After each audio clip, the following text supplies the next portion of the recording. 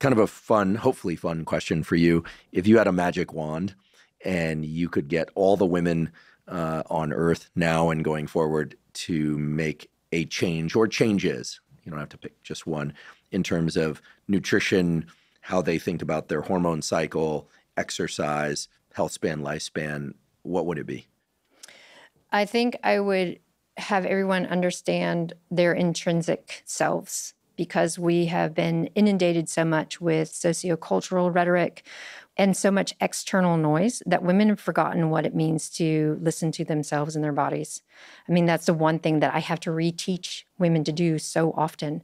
So if I could have a magic wand and have every woman understand what their bodies are saying and what their cycles are saying, and perimenopause is normal.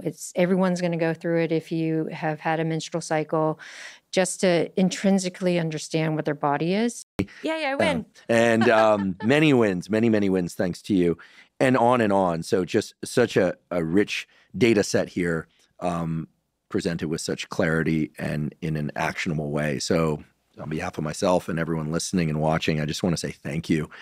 I know you've come a very long way from the other side of the equator, not just to see us, but given that your time is so precious, that you've come to visit us and share with us your knowledge. I just want to say a really deep, heartfelt thank you. Yeah, thanks for having me. It's been fun. And we'll have to